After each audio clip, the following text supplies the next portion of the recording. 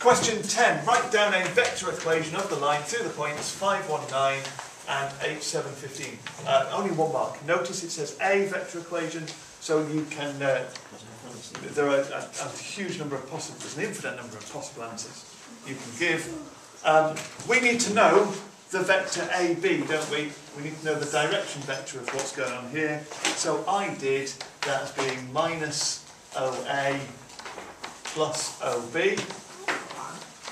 So that gives me 3, 6, and 6. Minus, plus. Is that right? Is that right? 3, 6, 6. There we go. So that's the direction. So I think the most common answer that people had was R equals the point A plus, what should we use, lambda? Thanks, Mo. Lambda times 366. Now, I'm going to have to ignore what I did in the rest of this now, because I didn't write that one down. I tried to be clever, and I wrote that as being 122 and did the rest of the question. You didn't give me Louis the marks if we got that. No, you didn't. So there we go. Right, part 2. Here's the point. Okay, if you're making a thing of this, then come on. What is the difference between what you've got written down and what I've got written down? Okay. Louis, there you go. Right. Part 2. P is the point 11 minus 2, 15. It was only 1 mark, and 1 mark for finding the vector equation. If you don't have R equals, it's not an equation.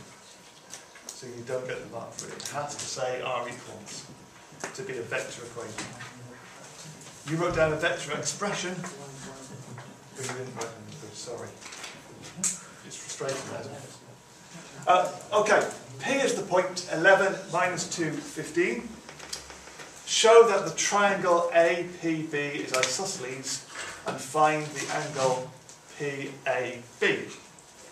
Now, we have to think quite carefully about the lines that are in here and make sure that we're being consistent about what we're doing.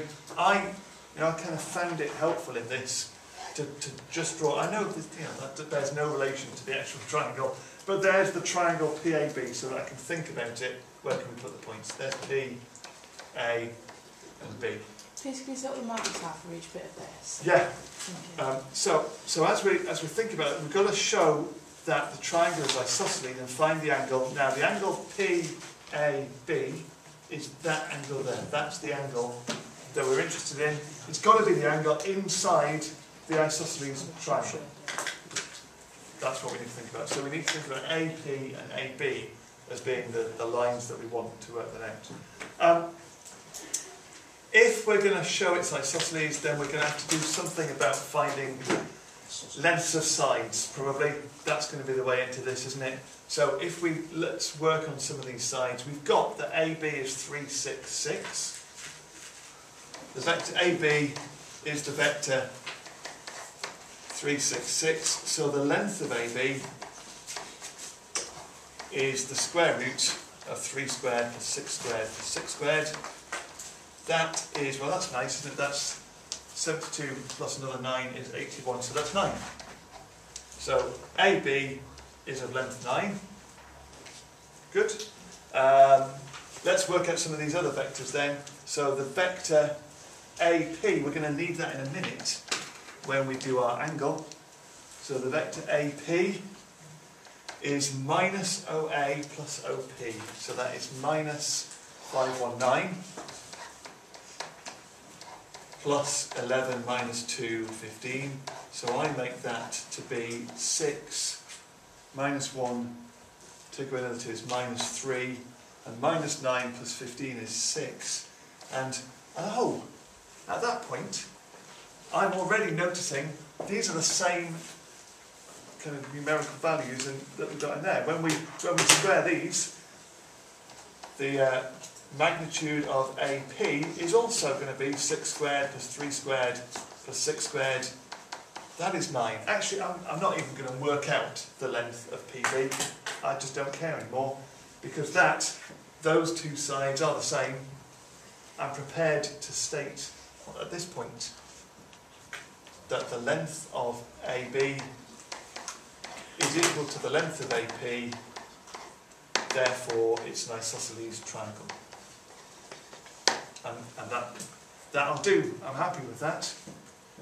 I suppose it could be an equilateral triangle, and maybe I ought to justify that it isn't if I'm being really rigorous, but I'm going to sort that because I'm going to find the angle, and if the angle isn't 60, then I'll be happy that it's isosceles. But I suppose I should link that in. They didn't care. Yeah, Molly wanted to know where the marks were, and I think that's one. I think they only gave 1 mark for doing that. I can't find it now. Is it question 10? Yes. I can't find the marks in part 1 of that. Oh, there it is. Yes, so they just gave 1 mark for justifying that it's an isosceles triangle. And actually they gave the mark for just saying AB equals 9, AP equals 9. You didn't even have to confirm that it was isosceles. Right, so there's 3 remaining marks for the angle. Now the angle, you see we've already worked out AP. We've got AB already.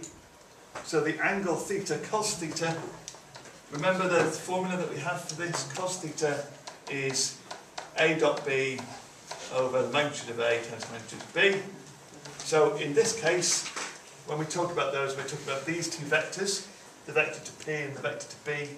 So that is 3, 6, 6, dotted with 6 minus 3, 6, divided by the divided by the product of their magnitudes. We've already worked those out. That's 9 times 9, we know that. So the top of this gives us 18 minus 18 plus 36. The bottom line gives us 81. So cos theta is that 36 over 81?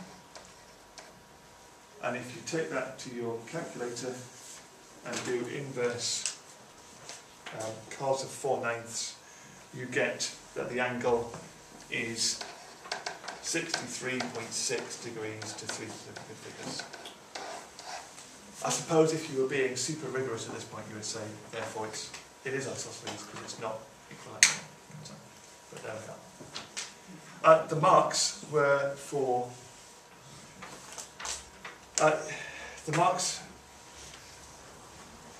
using the formula. So for that method mark, and then an accuracy mark for getting to that point, and then an accuracy mark for getting 63.6. Did this one let you ignore that subsequent working thing?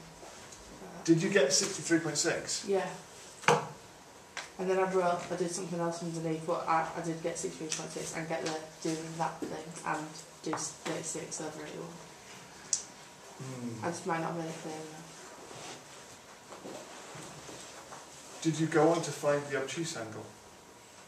Did you take away from 180 or anything like that? No, I did that one. I'll have a look in a minute. You maybe got extra marks in there. Okay. Right. That's good. Okay. Are we happy with that? There was then a part 3. Ooh. The point D lies on the line through AB. Angle PAD equals angle PDA. Find the coordinates of D. Now I think this took a bit of thinking about what was going on, and a diagram is pretty much essential for what's going on in this. So let's go to. I'm going to do a new page for this. Let's go to a diagram of what's going on. We've already got. We've already got. There was the triangle that we drew. There was A, there was B. That was the triangle. We found that PA and AB were the same length. That's what we had. So what has the question added to this? The question has said the point D lies on the line through AB, and the angle PAD. Well, hang on. Let's think about this. We found the angle PAB. If D lies on the same line, then that's talking about the angle PAB. So the angle PAB is the same as the angle PDA. I think that's telling us that there's another isosceles triangle going on here. There is a line, and I think the line would be somewhere like that. Would it need to be somewhere like that? Such that, now what have we got there? That is the same length as that one. That's right, isn't it? Because this is now an isosceles triangle, because that angle there, the angle PDA, is the same as the angle PAD. That's the triangle. So that's where we are with this. Does that make sense? There are a number of different ways that you could go about doing the next part of this. The way that I thought, the way that occurred to me, actually turned out to be what's given us the first answer in the mark scheme. So I think the most obvious way of doing this is to say if D lies on the line AB, we've already found the line AB, so the point D, the position vector of D, comes from that equation that we began all of this with. And that equation, if we go back, rather than quickly there, was 5 plus 3 lambda, 1 plus 6 lambda, and 9 plus 6 lambda. I made my calculation slightly easier because I used 122 instead of 366 in that when I did this last year. So that's the position vector of OD. Now, I think the vector PD, that line there, that line has a length of 9, doesn't it? Because it's the same length as PA, because it's an isosceles triangle. So now I want to find the vector PD. And PD is minus OP, and OP was given to us as being 11 minus 2, 15, plus OD.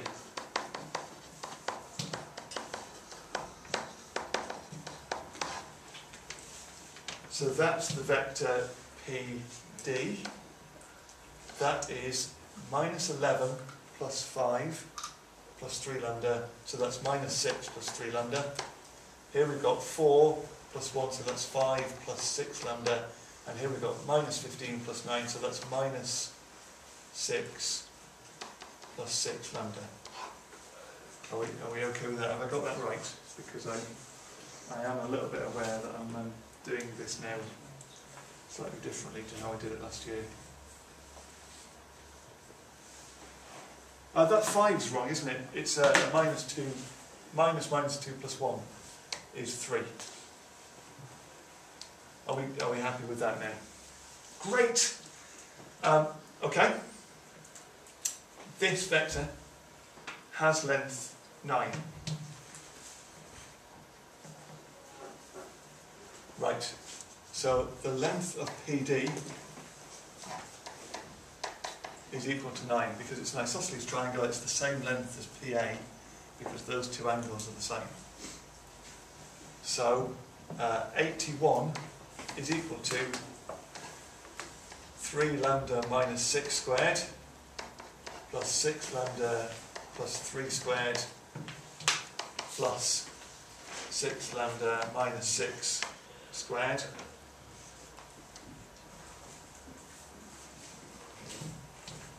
At which point you can solve that however you want to.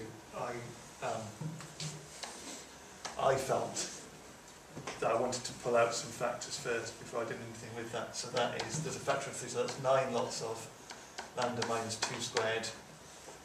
And that is 9 lots of 2 lambda plus 1. And that is 36 lots of lambda minus 1 squared. Missed out the squares. Great.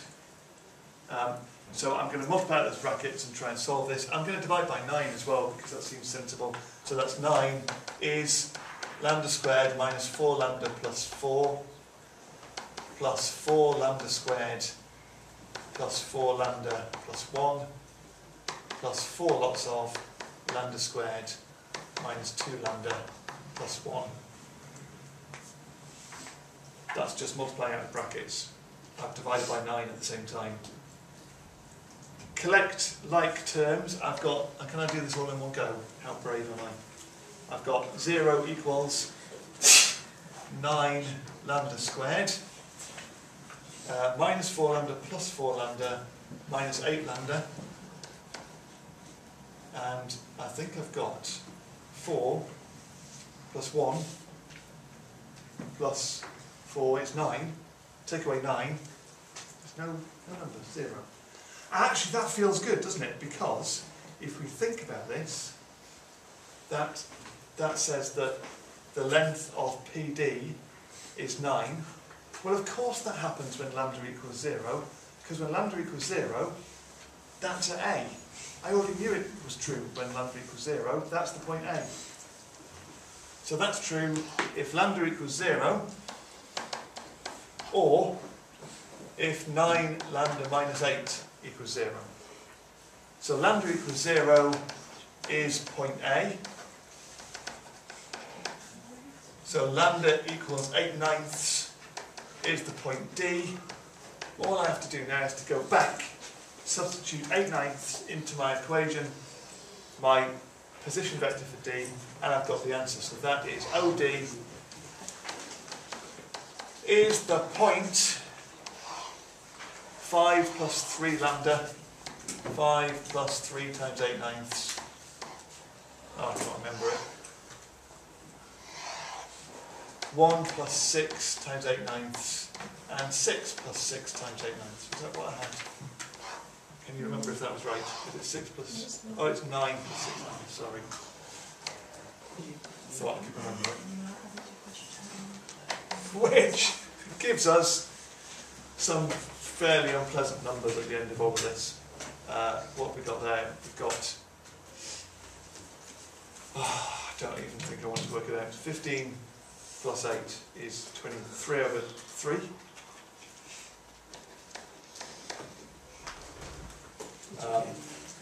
What would we have there? Is 20 over 3. 19 over 3 would be better. And another number. 43 over 3. Thanks. It did say, did it not say the coordinates? So again, that's a vector. The question said coordinates. We ought to write it as coordinates at the very end of all of this. There it is. Ace, and that's maths.